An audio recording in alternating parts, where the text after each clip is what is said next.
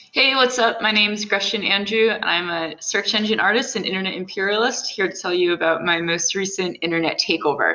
This time I've targeted the Whitney Biennial. So if you go to Google and go to images and search Whitney Biennial 2019, you will see that these images are inserted by me, and they're obviously imperfect. I've cut out previous Whitneys and collaged in my own paintings that I make here in my studio in downtown LA. And how I've done this time is when you go into the website behind these images, I've created what I call a net art vision board.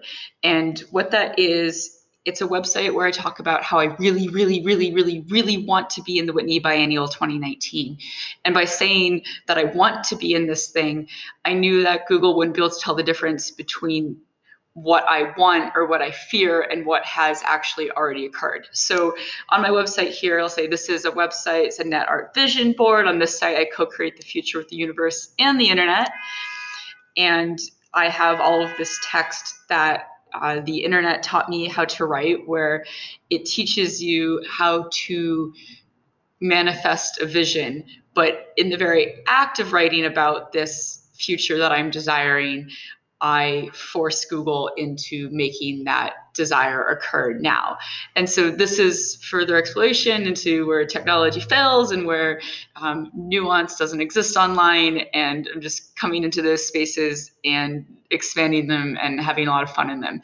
So on May 11th at the LA Center for Digital Arts in downtown LA, I have an exhibition opening, and specifically on the night of May 11th, we're going to celebrate as if I am in the real Whitney Biennial, and everyone is invited to come and give speeches and give toasts, and then decorate one of the walls of the gallery as if it's a vision board.